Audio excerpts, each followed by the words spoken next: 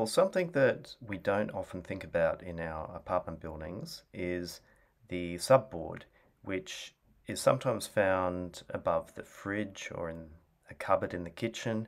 Sometimes it's found in an electrical riser cabinet just outside our apartment in the lift lobby area.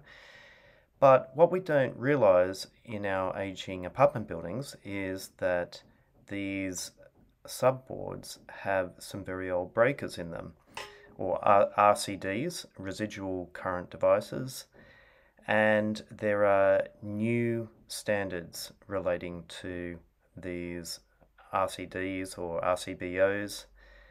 That's an RCD with overload protection.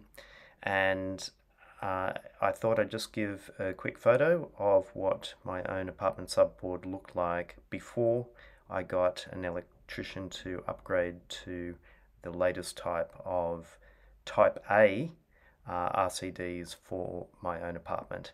And one of the benefits of this is I'm hoping in the future that I'll be able to do balcony solar, a private balcony solar system for my own apartment, and that this system will have the ability to safely connect through these new Type A RCDs once that becomes legal in Australia.